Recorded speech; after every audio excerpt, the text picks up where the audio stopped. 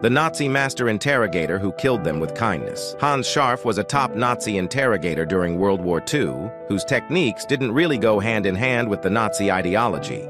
He was opposed to torture and inflicting cruelty on war prisoners, but instead relied on kindness. His tactics included nature walks with prisoners, sharing his wife's delicious baked goods and drinking beers together.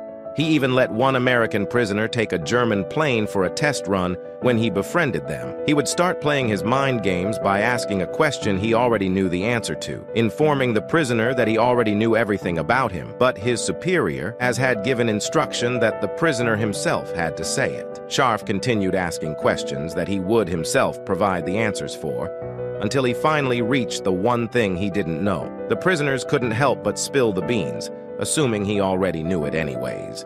His techniques were so effective that they are still taught in U.S. military schools.